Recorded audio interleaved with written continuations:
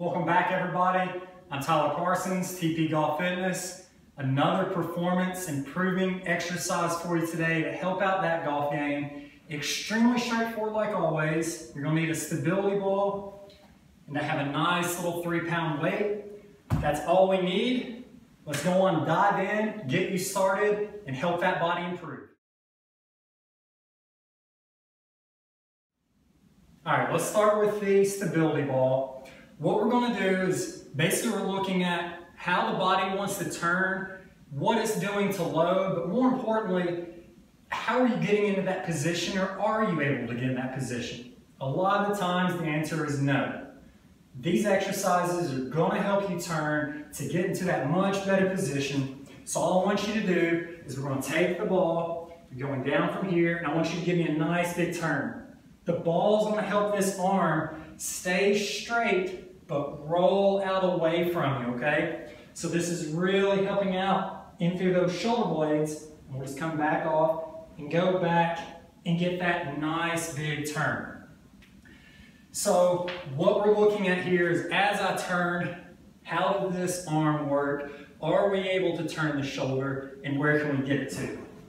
Now let's look at the other side, okay? Basically, can I go from here, and I'll use this nice little weight, and what kind of turn can I get even on this ball? The ball helps with this stability, so this is going to make that shoulder blade have to work, okay? And I'm able to go up, get a nice big turn, keeping it nice and straight with that really big lift.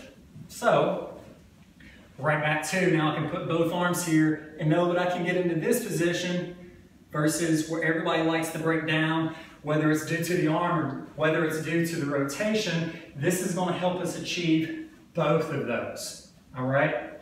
Now for our last real quick and easy exercise,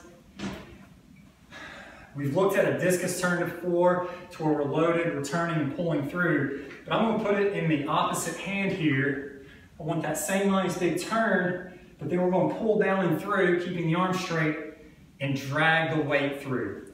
This is going to be great to help with that sequencing so that it's not a matter of here and pulling the hands through like I see a lot of you do, and that's going to rob you of power, but from that loaded position, nice and high, turning, ripping, dragging, pulling through.